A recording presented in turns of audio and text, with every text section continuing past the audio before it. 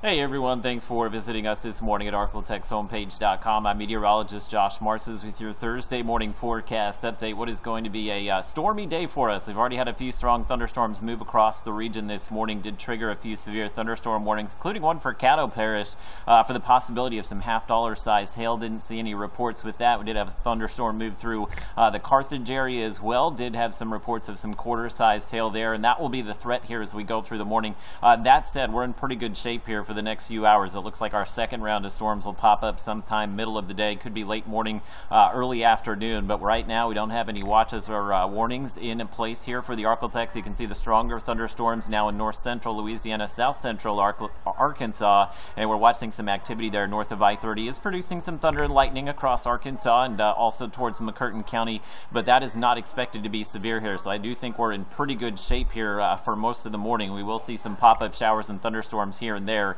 But again, round two going to be making its way in as we go through the probably early afternoon hours today. May see that severe weather threat continue into the evening. So what we're looking at here, you see the upper level low there now making its way into northern Oklahoma. As that approaches the Arklatex here, it's going to create a lot of uplift in the atmosphere, and that's what's going to give us that trigger for those second round of thunderstorms here. And the forecast models have been very persistent in showing that popping up right around the noon hour today. So you see some of the scattered activity that we'll see through the morning here. Again, low-end severe weather threat through the morning, but there is the possibility we could see some hail with some of those storms. There will also be frequent lightning, and there you go. Once we get to about noon, 1 o'clock, there is that second line of storms popping up fairly close to the Louisiana-Texas state line here, and then those storms will push off to the east. So what we're looking at with this potential this afternoon is maybe we could see some high wind gusts, also some large hail, but there is a window there where we could see a few tornadoes as well, so that's something we are going to be monitoring all day for you here.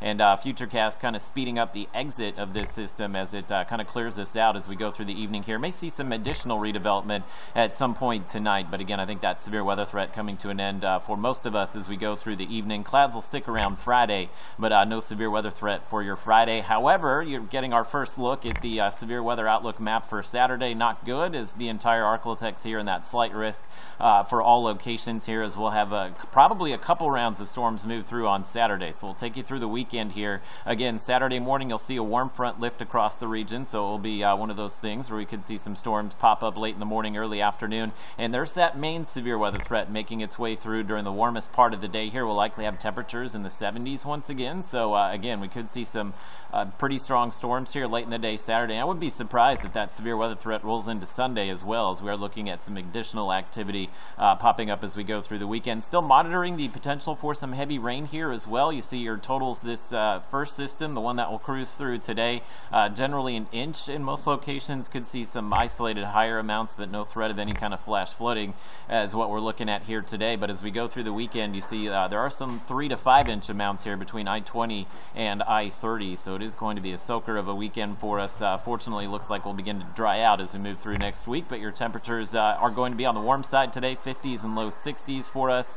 We do have the south wind about 10 miles per hour this morning. It will be breezy, of course. Those south winds about 15 miles per hour, and of course a lot more windy near any of those thunderstorms that do pop up today. And your highs this afternoon, most of us out ahead of those storms should make it into the low and mid 70s today, so it is going to be a breezy, warm day.